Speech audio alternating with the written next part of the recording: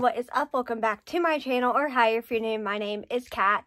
Today I'm going to be doing a review and a time lapse of the Dowdle 500 piece trick or treat puzzle.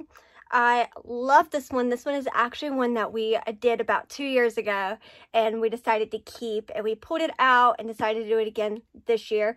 Quick disclaimer before I get on with this video, this puzzle was made in 2017. I'm not sure A, if it's still made, and B, the quality of Dowdle has changed so much since 2017. So take the things that I'm going to say in this video with a grain of salt, because comparing to his 2020 puzzles, his quality has changed so much better, and he has made so many improvements to his puzzles and has definitely listened to consumers, and that is definitely a brand that I want to continue to support because they want to make their products better, and that is definitely what Dowdle has done. So without further ado, let's get on with the time lapse.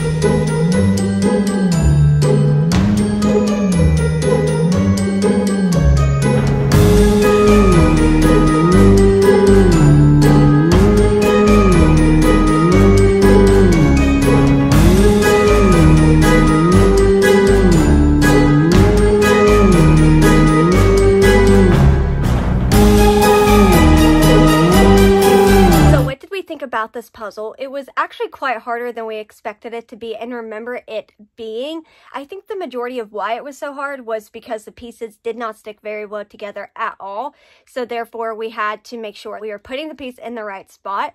Also, a lot of pieces looked like they fit in a spot that they did not fit in. And sometimes with 500 piece puzzles, that can make it a lot harder because the pieces are so small and there's not a lot of pieces. So you think that a piece goes in that spot, but it doesn't. So that was my one complaint about this puzzle, is that the pieces fit somewhere that they did not fit and that they did not stick very well together. Overall, the image is absolutely adorable, and I definitely understand why we decided to keep this one. So as you can see here, I picked up a piece of the puzzle, and the pieces just immediately fall apart. The most that stick together is 2, so it does make it extremely challenging trying to move pieces around. The pieces do click in rather nicely together, so that is definitely a plus, but this part right here is actually quite challenging for me to do, so I did struggle with it quite a bit trying to put it back together. But as you can see here, I thought that piece went there and it didn't, so that was a big problem with this puzzle. But as I said, it was made in 2017 and his quality has changed. So here are 2 pieces from the puzzle. They are very nice bright colors, so that is definitely a plus. But as you saw in the time lapse, they are extremely glossy, so try to remember that if you do puzzles at night. They are the same type of puzzle thickness and cardboard that he still has to this day, so that has not changed. Here is the puzzle dust, and I thought this was quite crazy that we still had this large amount since this was the second time that we had done it. On my hardness scale, I would give this a 4 out of 10. It wasn't incredibly hard since it was a 500 piece puzzle, but it also was quite challenging because, like I said before, the pieces acted like they fit in a spot that they did not fit in, and they did not stick super well together. I think that if those 2 things would have been fixed, and now in 2021, they basically are. So like I said, you kind of can't go off of that now, because if he still has this puzzle, I'm sure it is his new quality, then I think it definitely probably would have been like a 2 out of 10, if even that high.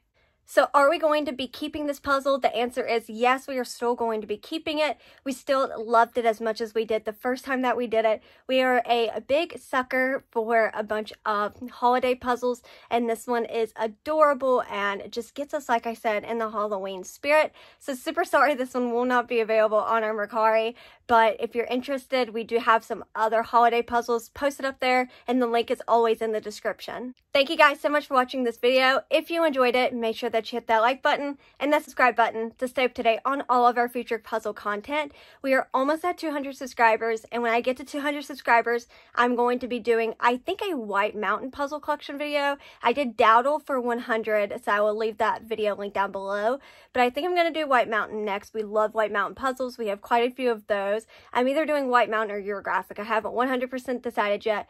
Also, make sure that you head over to our Instagram, which is Puzzling Through Life. I did post something over there yesterday, another Halloween puzzle that's absolutely adorable. So you want to make sure that you go head over and see that super cute puzzle. Thank you guys so much for watching, and I will see you in my next week video. Bye.